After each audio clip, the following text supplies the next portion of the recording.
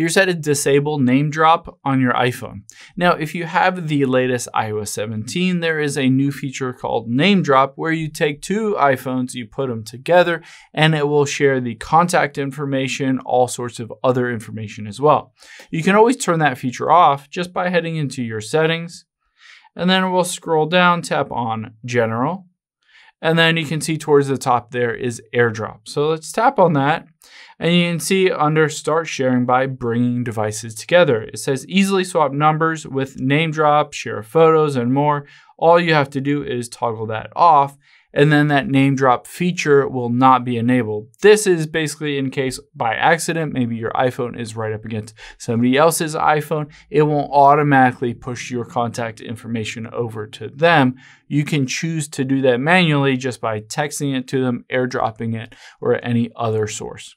Hope this helps. If you have any questions on that, leave them in the comments down below, and I'll catch you on the next one.